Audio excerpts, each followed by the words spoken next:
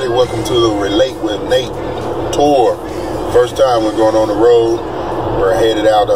We're promoting the Challenge for Change movement.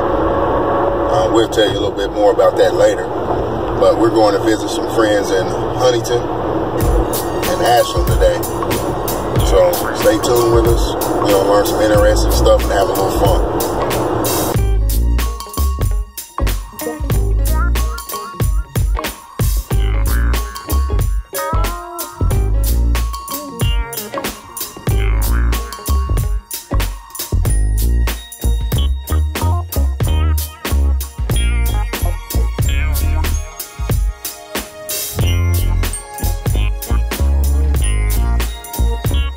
Guys, we're here in Huntington, West Virginia, one of our first stops on our multi-city tour, and we're here at the Cabell County Board of Education. We have Mr. William Smith, who is the superintendent of schools in Cabell County. We want to welcome him to the show. Appreciate you giving us some time, sir. You're welcome. So on this trip we're going on, this tour, we're stopping in different cities, and we're talking about opioid abuse and substance abuse and how it's affected maybe some youth or how it's affected schools. Can you tell us anything about that? Well, of course, that's been kind of brewing for some years. And what we found, and if you would take a poll, we brought all of our high school students into an auditorium and asked them to raise their hand if they either know someone who is addicted to drugs or it's in their family. You would almost have 100% would be able to tell you that. That wasn't like that, I think, 10 or so years ago. But we can see that drifting. And it's caused a lot of issues. First of all, we have kids who come to our campuses every morning who are traumatized by either a police presence the night before, or parents who have overdosed, or the use of drugs in the household. Domestic kind of violence is related to the opioid epidemic. And now we're talking about how do we handle that. Our traditional discipline ways we do things are not most appropriate for traumatized kids. Mm-hmm. And we're seeing it from pre-kindergarten all the way through high school. All right, in Mingo County, we have this thing called Handle with Care that handles kind of what you were talking about. Right. Do y'all have that in this area too? Yes, we do. In fact, the best participant is the Huntington Police. And what they do with that program, of course, they call the school and let them know there's a child that they have dealt with the night before, and he needs to be handled with care. And that, to me, has been very effective. The most difficult part of it, of course, is when the individual officer has to do it. It sometimes doesn't get done. So the Huntington Police put something in place where the dispatcher takes care of that. Oh. So we get an email or whatever. It's pretty consistent. The others, for example, Milton Police Department and the Sheriff's Department, I have difficulty because the individual officer just depends on whether they have time to do it. Yeah. So we're trying to work with them to get that to happen. It does make a big difference. It helps when a child comes to school and we know to deal with that in a different manner. All right. Has there been any instances where or something that happened that made you realize that there is a problem, like not only in the town but in the school systems and in teenagers? We had 12 years ago, when I became superintendent in 2005, during prom night at Huntington High School, 4 teenagers were murdered, and there was some drug issues involved there. We think that two of them were prom attendees who left the campus or left the prom to go, I guess, score, is what we think might have happened. They just happened to be in the wrong place at the wrong time, about 2 or 3 o'clock in the morning. And there was a killing that we know was drug related. They just happened to be there at the wrong time. That kind of woke me up. That was something as a superintendent I didn't think I'd ever have to deal with. Mm-hmm. But the multiple murders and then dealing with the families and of course the community has grown up out of that. What we do today, which they call it Day of Hope. They celebrate every year, not celebrate, but recognize every year. And this church had purchased the property and uses it for drug rehabilitation issues. So we call that the Day of Hope. And I think that kind of got us started on the track of how do we look at in our school system, how do we help our kids with this whole issue. That's tough, because kids, I mean, people, especially with these opioids, you're hooked before you even realize it. I know people, a woman who was a church woman, strong woman, and got hurt, and before she even knew it, she was hooked. Right. Because I'm sure there's some physical propensity to be addictive. Mm-hmm. It plays a role in that as well. as having the opioids and not monitoring how that's done. And it's people that would never do that, get hooked on that. So it's not something that you're going to rest your way out of. That lady that you talked about has no business being in the prison system. We need to talk about how to rehabilitate and get them off of the drugs. The treatment's more important. So Huntington just got an award for nationwide. What was that award again? I think it was the friendliest city. The friendliest city. So we just don't want to talk about negative stuff. We also want to bring the positives and let people all across the world know that not only are there, this is not just a drug-infested place, but also we have people who are working together, and also the friendliest people in the country who are trying to better our communities. So don't just look down your nose at us. We're working hard and we're trying to make things better. Right. In fact, there was a $3 million grant, and so they're talking about what to do to have the most impact. And if you can see, our downtown it's beginning to flourish. Some things are happening there. Our park system is, I think, compared to any park system. There are things for kids to do. There are playground equipment. They're remodeling. We have a great park system with Ritter, and I think Rotary is another large one throughout the city. So, and then of course you see people that are exercising. The bike routes are opening up all over the city streets, and it's just a different Huntington. It's a different feel. Yes. People are starting to get that pride back. There you go. I think that makes a difference. Everybody feels like they're part of it. They're part of the crew and not just passengers here. Right. All right. Is there anything else you'd like to share with us? Well, you were talking about traumatized kids. We've been doing some things with our teachers, training. We've had a person in that specializes, understands that, and talks about alternatives of how to deal with and how to recognize traumatized children. And they actually present like a child with autism or LD kind of traits. So that has us looking at how do we identify special needs kids as compared to those who are just traumatized and we need to do some other things with. It speaks to how you discipline, how you deal with them when they come to school, how you make the day so that there's time for movement and different kinds of interaction that can help a child who's traumatized by, we talked about police presence in the home or just drugs in the home. All right. Well, that's good. My wife's a teacher, and she's really good with dealing with kids with learning disabilities and stuff like that. So any kind of training she would have a chance to take, I'm sure she'd like to jump in on that too. We're not talking about just high school kids. We're talking about kids in pre-kindergarten and that type of thing. We're seeing behaviors that we've never seen before, where they're not able to, I think they call it self-regulate. When we get angry about something, you have a way of self-regulating, so you just don't fly off and whatever happens, happens, because you can't live in society and do that. But these kids don't have ability to do that, and so we have to teach them to self-regulate. How do you talk yourself down? How do you stop and listen? Dealing with rage in your very young kids is just phenomenal what you might see. So we've actually implemented an alternative kind of setting for some of our very young kids. That's a 3 or 4 week program where they work with school psychologists and counseling, and then get them back in the regular classroom as quickly as we can. Oh, that's great. With skills. So that to me, I think that's where you're going to see a lot of things going, that the behaviors at the very young age are becoming much more volatile, so to speak. All right, that's great. Well, guys, we want to thank William Smith for coming on the show, taking out time out of his busy schedule to help start off our tour. And do you have any last comments to say? No, I'm just glad. I think this is a great thing you're doing. When you talked about the challenge for change and the choices the kids make, this is something even my wife, who teaches kindergarten, talks about good choices, things that we should never do. She says we should never lie, steal, and she teaches kids about that.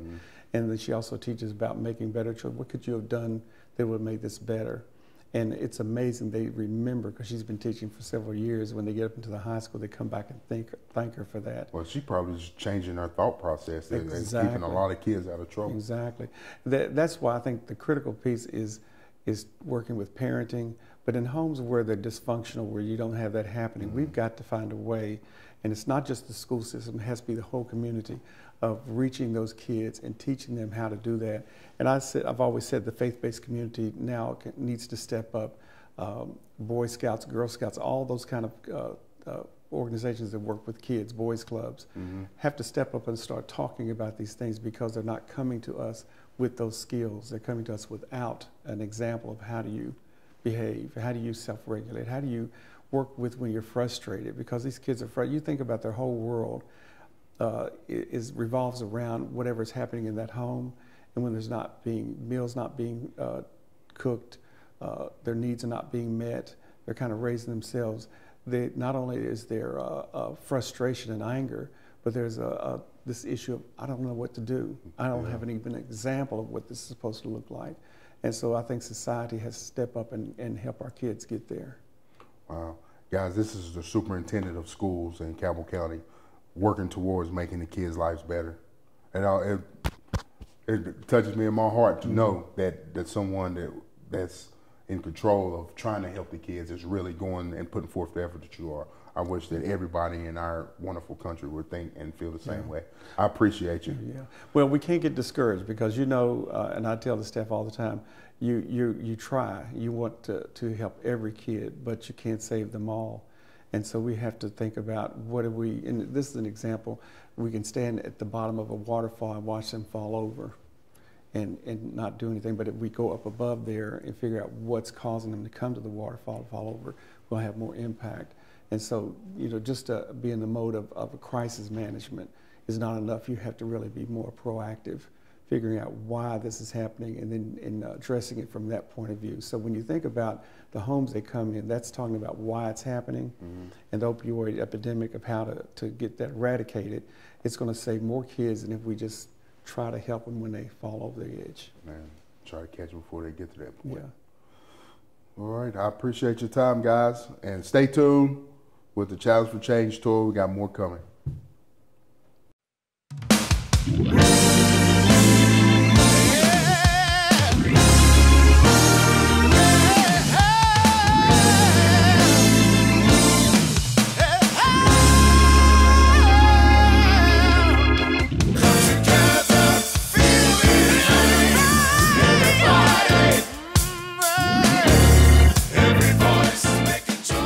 Hey guys, welcome back. We're still here in Huntington, West Virginia. We're at the Cabell Huntington Health Department.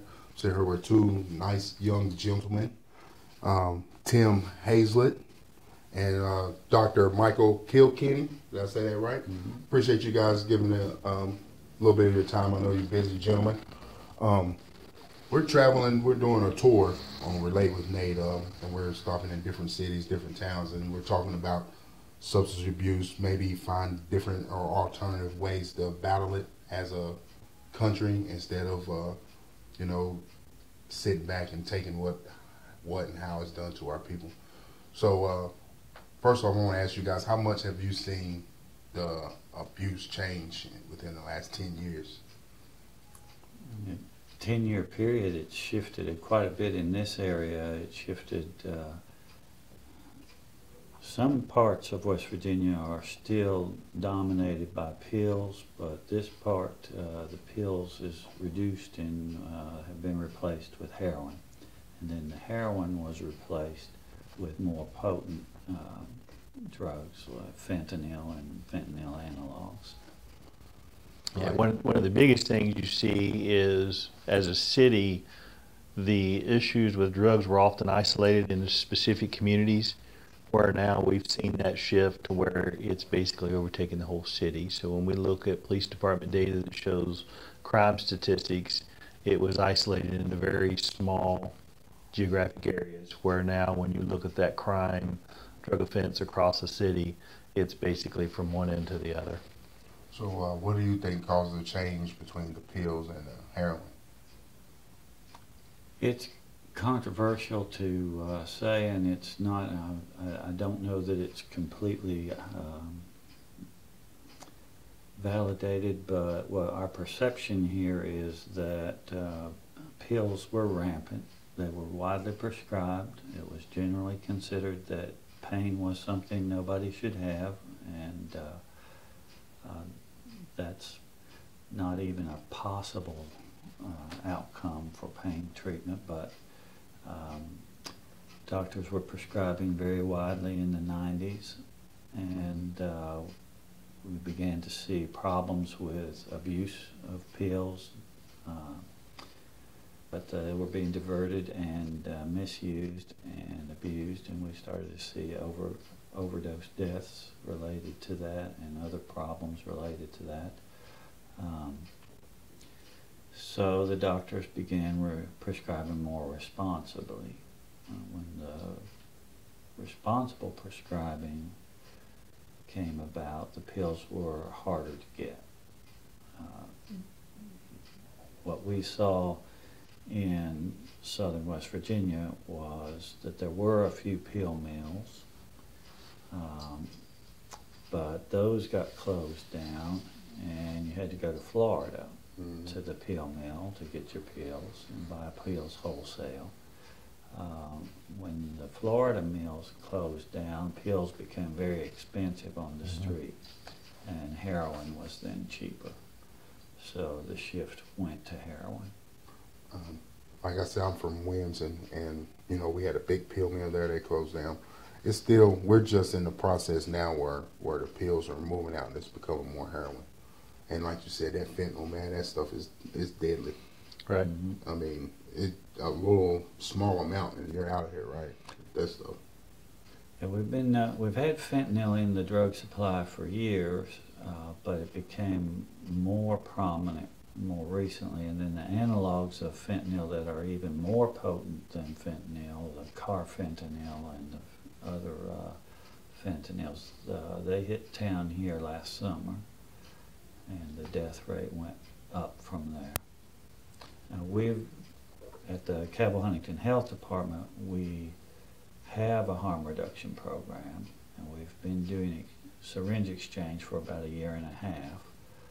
We've been doing naloxone distribution program for a little over 1 year, and we've had about 1,000 reversals of, by that I mean 1,000 overdoses have been reversed by naloxone that we've distributed from here. And despite that, the death rate is still going up because the drugs are more potent than ever, and we don't have a handle on stopping the use.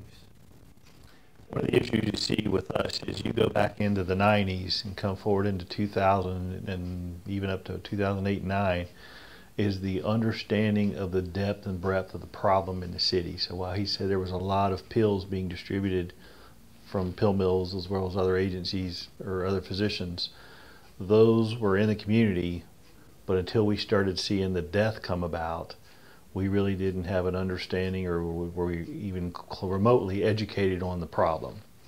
So from our perspective here, we know more about the problem today than we did back then.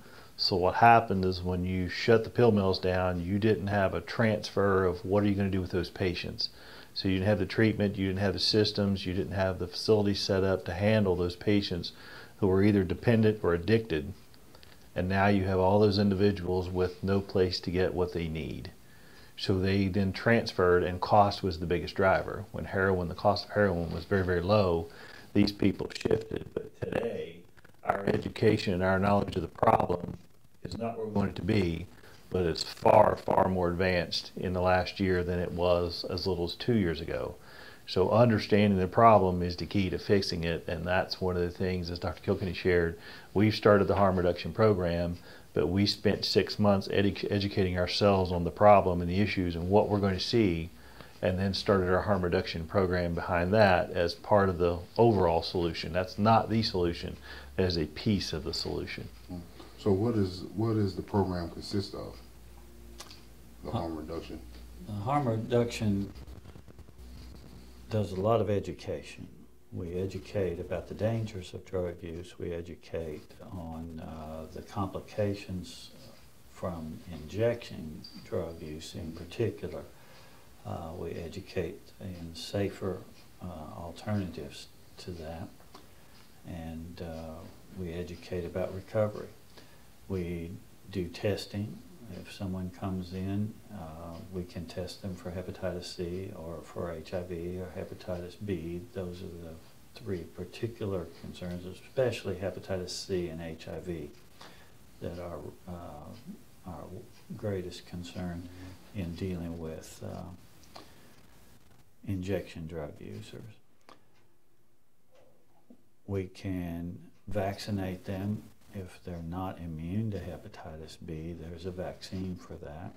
We can treat them for skin abscesses and other kinds of problems along those lines. If they have a sexually transmitted disease along with their substance use, we can treat that. And finally, we can refer them. If they end up having HIV or hepatitis C, we can refer them to the specialists that can treat those things.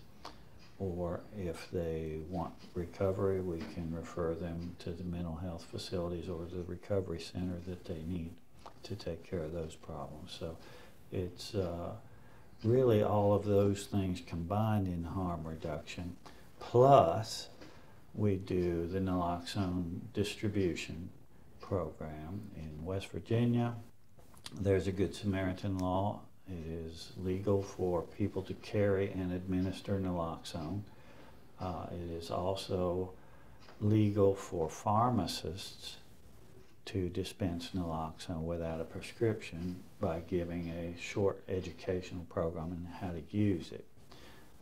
So getting the naloxone in the hands of the users and the families and friends of the users puts naloxone in the house in case there is an overdose, and maybe give that person another chance. Today they might not be ready. Tomorrow they're ready. They have to live till tomorrow. So we have that going on, and although it draws the most attention, it's not the biggest part of our program. That's the syringe exchange. We do provide sterile equipment for people to inject with. A lot of people are against that, but I'm like you. I mean, if they're going to use it, we'd rather them be clean. Because like you said, even though they're not ready today, tomorrow they will be. Right. Our goal is that they go into recovery disease-free, and of course they have to be alive. So if you die, we've missed that opportunity. To go into your clean life with a disease like hepatitis C or HIV, it's an extra challenge for you. It makes it more difficult. There's no reason for people to have to suffer from those diseases. And a lot of people do go into recovery.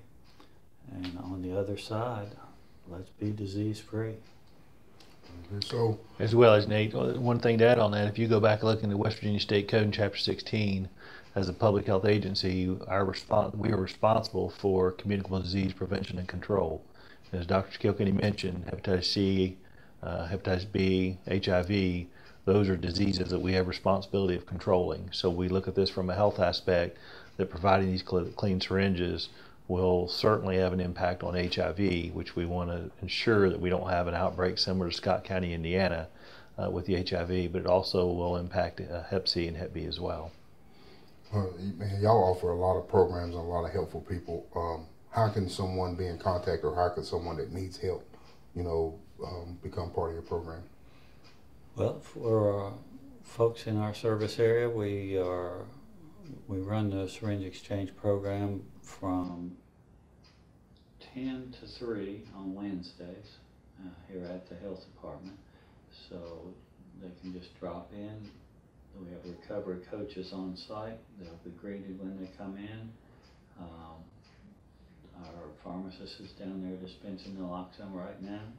We can take care of virtually all their initial needs in one visit.